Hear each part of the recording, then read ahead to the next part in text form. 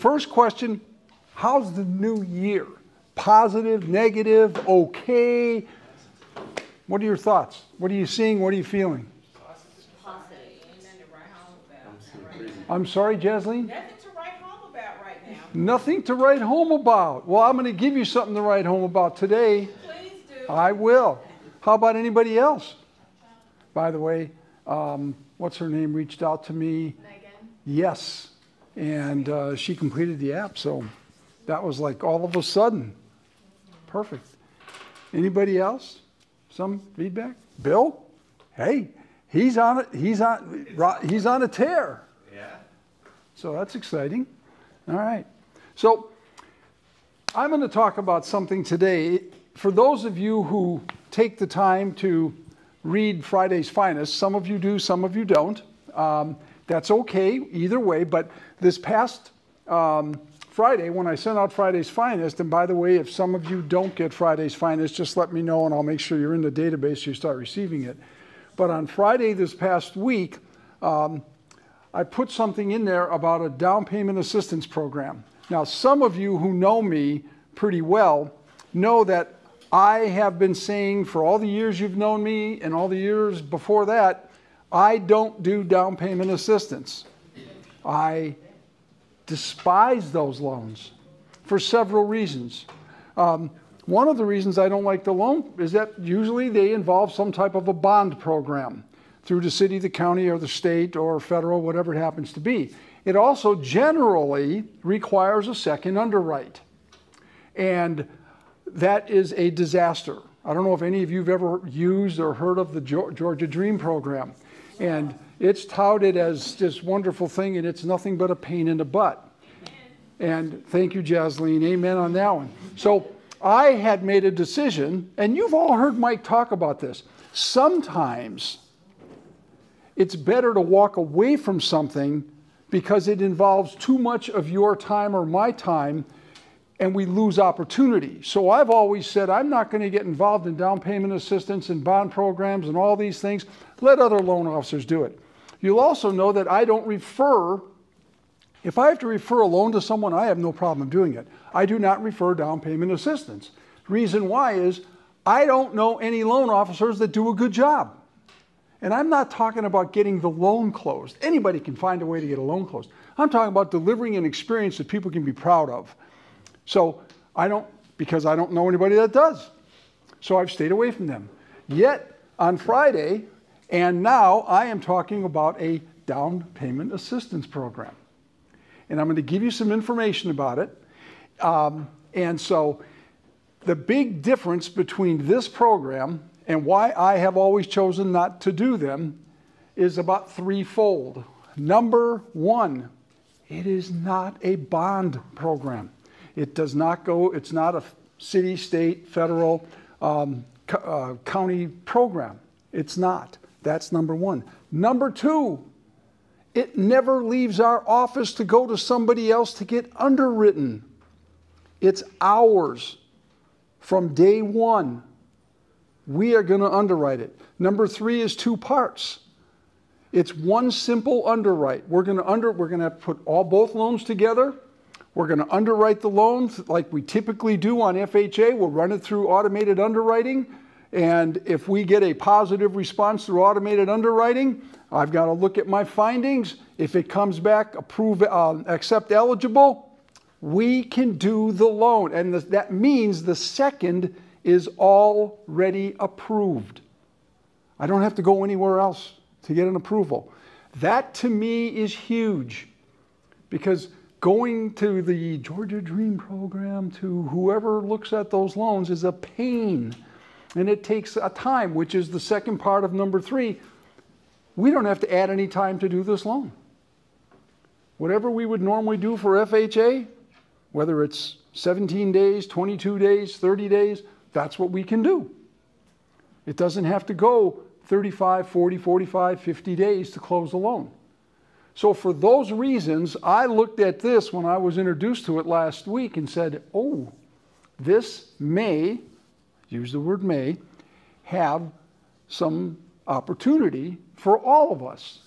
Now, this is not for the weak of heart. The other thing I've always fussed about with down payment assistance programs, this one included, is that if you're going to give somebody a break, let's really give them a break. Well, that's not how it works. There are no breaks. Chris, you've done a few things, some weird loans. They charge ridiculous amounts of money to get the loans done. Would you agree? 100%. Absolutely. It's ridiculous. I mean, I look at some of these costs, I'm thinking, wait a minute, so you're going to give somebody 3.5%, but you're going to charge them 2 points up front. So I'm thinking, okay, now wait, how does that make sense? I mean, and then, well, the seller can pay it. I understand the seller can pay it, but really the buyer's paying it. All they did is raise the sales price up 2%, so that, I mean, there's nothing free. So in this loan, there's nothing free. There is going to be one significant additional cost, and that's going to be the interest rate on the first mortgage.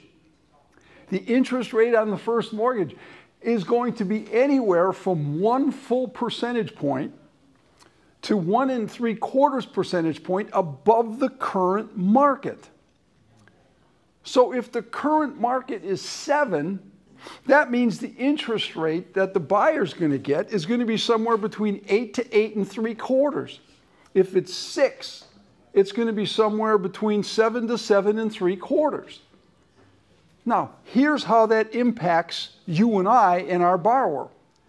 I was looking at a loan, an FHA loan for one of our agents here in the office last week and did a pre-approval for $250,000. And then I got this, and this particular mom and son are short on cash.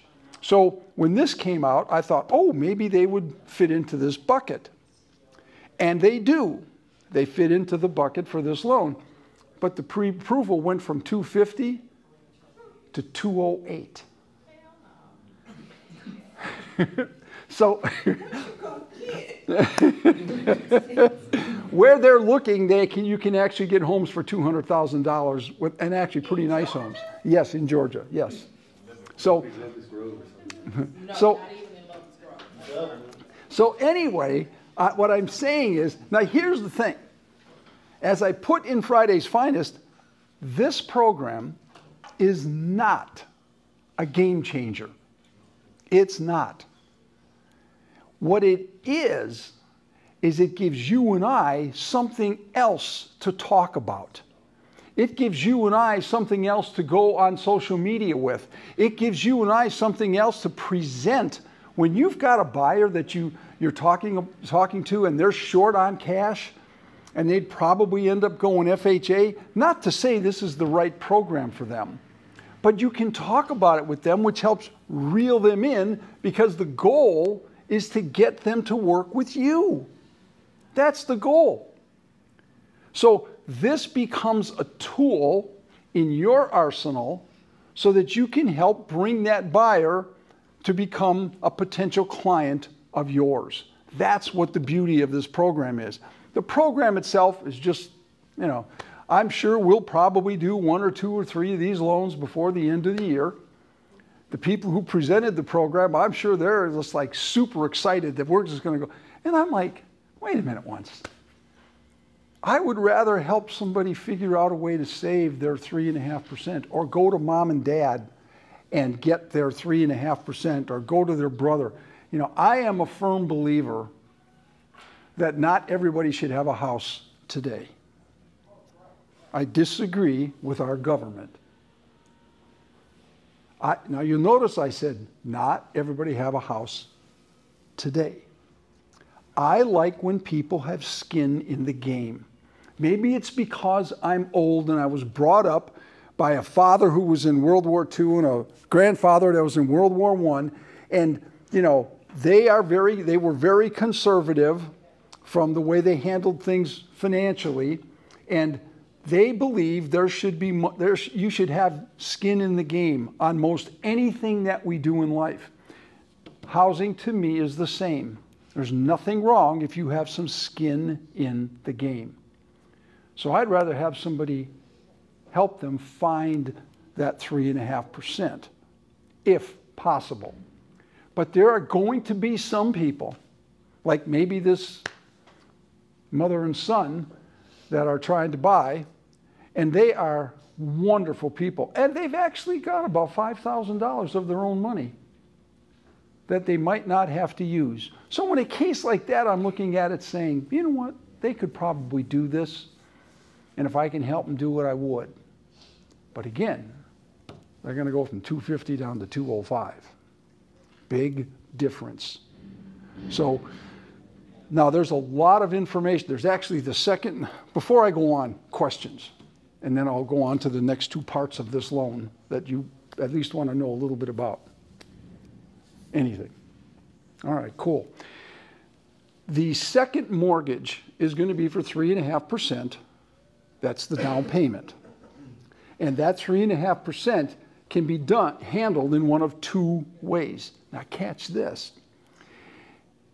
There's a fully amortized payment, and then there's one where there's no payment, and it's forgiven at the end of 10 years. So there's two different ways to do it. The second one, they said it right on the presentation last week. There's not a lot of people doing the one where it's forgiven at the end of 10 years. The primary reason is because the qualification goes down quite a bit, largely because the interest rate goes up so much. So the other one, where it's fully amortized 3.5%, it's amortized over a 30-year period, payback, and you know, it's really not that bad of a deal because it's such a small amount of money. Now the interest rate's high. The interest rate is 2 full points above the first mortgage rate. So if the first mortgage rate is 6.5, that's going to be 8.5. You don't have to remember all this, we do. But so it's going to be a higher, but it's on such a small loan amount, it just doesn't make a big difference. It doesn't change the loan all that much. Interesting, no prepayment penalties. They can pay it off at any time, whether they pay it off by selling the house or whether they pay it off with a refinance. And they might refinance it, especially if, you know, if properties go up, maybe we can get them into a better loan, maybe into a conventional loan if property values have gone up. So the second mortgage, the second piece, the 3.5%, is probably going to have a small payment on it. It's going to be a high interest rate, but a small payment. And that can be paid off at any time. There's no need to pay it off early, and that's what I would advise the client. Don't go rushing to pay it off early unless you sell the house or refinance. But the beauty is no prepayment penalty.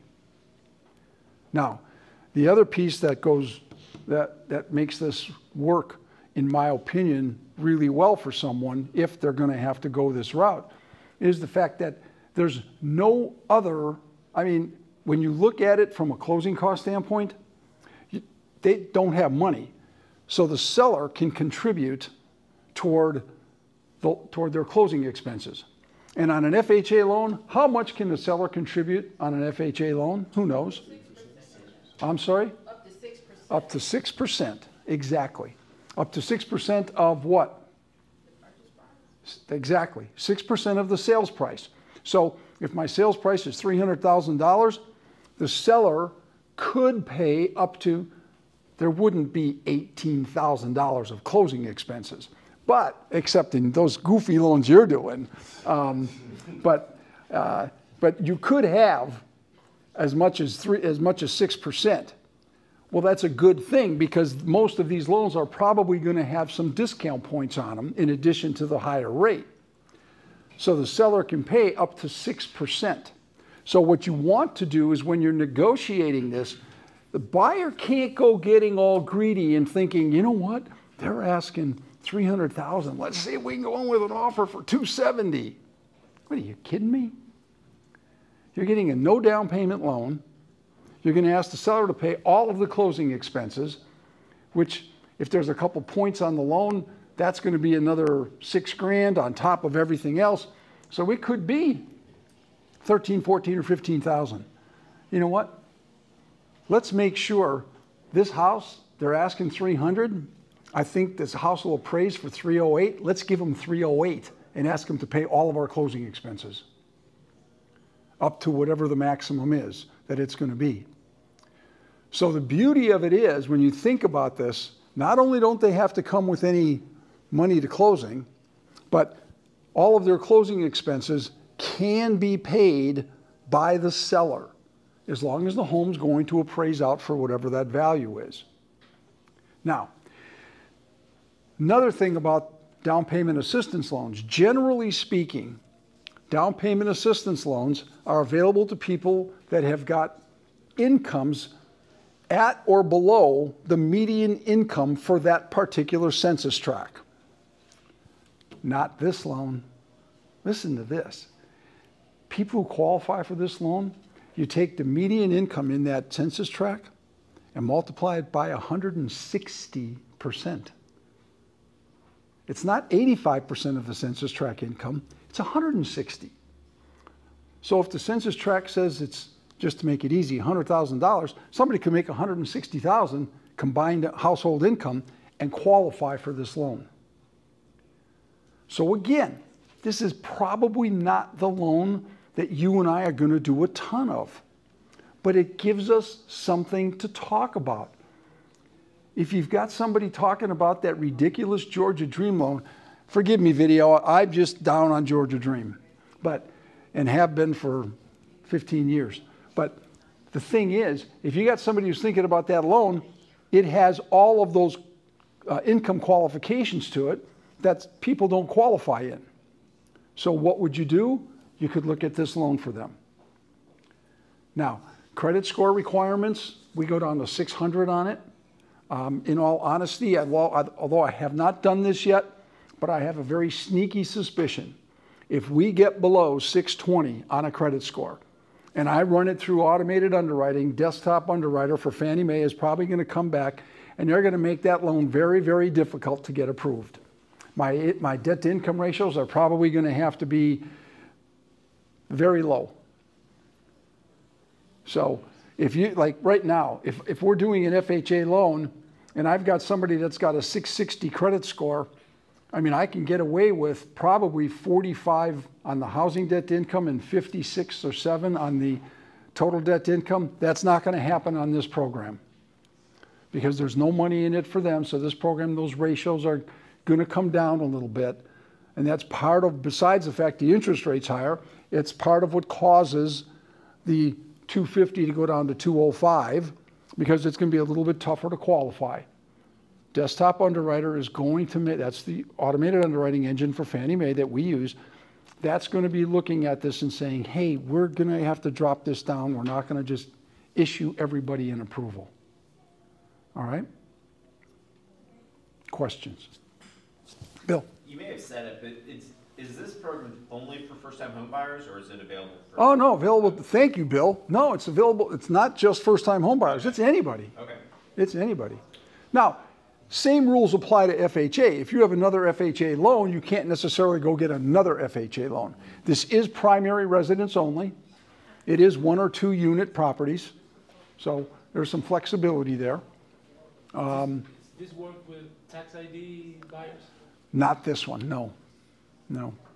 And then we have a group in our company that does tax ID. And I don't personally, because I don't do enough of them to know. But if you do have a situation like that, I can refer it over to the group at our company that does them all the time. And some of you run across that periodically. All right, other questions? Anything else? Before we leave, since we've got just a couple more minutes, what are your thoughts about this? I want to get some feedback. What are your thoughts? It's good, it's bad, it's terrible, it's wonderful. What? Give me some thoughts. Steve? I can see people going for that because I think people tend to be, okay, I'll pay the extra interest rate and worry about that another day, and more focused on what they're laying out in the beginning. Mm-hmm. So I can think of buyers that would be. Okay, good, good. So you're seeing that there could be some people that are just saying, look, to me, paying a higher interest rate, to me, that's not a big deal. If I don't have to come up with the extra money, that's a blessing. Okay, good, I like that. Bill? Is there a minimum length of time they have to own the home or pound the home before refinancing in this? No. loan? Well, I'm going to answer that. I'm going to answer that two ways, Bill. The answer to that is no, there's not. Okay? But I'm going to answer this on behalf of the mortgage industry. And all of you are on straight commission just like me. All right? Some of you may have heard me say this before. I do loans for people that are selling a current house, but they don't want to sell the house until they buy this one. So they own house A, and they want to buy house B, and they're in a financial position where they don't have to sell house A to buy house B. So they come to me and say, Greg, I want to buy house B. And so I say, okay, fine, let's go buy house B. And Greg, what we want to do, as soon as we buy the house, then we're going to put a house A on the market, and when we sell it, we're going to pay off house B. Is there going to be a problem with that? And the way I answer that to them is say, no, it's not a problem, but I am going to ask you a favor. Second part of the... In the mortgage industry, in lending, not just mortgage, cars, anything else, in lending industry, if I give you a loan and you take that loan and you do not make 6 payments and it's paid off, both my company and me, and this is the mortgage industry, not just my company, every place I've ever worked, we got to give back everything we made on the loan. So I would ask you as real estate professionals, if somebody were to buy a house and turn around and sell that house within 6 months, and you had to give back 100% of your commission, how would you feel? You probably wouldn't feel real good about it. So what I do is I explain to my borrower, and I simply ask them, would you mind making 6 house payments before you pay off the house? 100% of my buyers, and I have a lot that do this, they wait 6 months. And then they make their final payment, and they're done. And that way, so Bill, the answer to your question, no but yes. All right? That's how I answer that.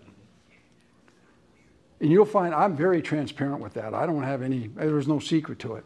I mean, people would rather know. I just closed the loan on Friday. These people are going to be selling their house and down in Daphne, Alabama. And when they do that, they will then, pay off the one up here. And they've said, Greg, no worries. We'll just pay it off in September or October. Jim and Sue, thank you. All right. Any other questions before we break up? Hey, thanks everybody. Appreciate it.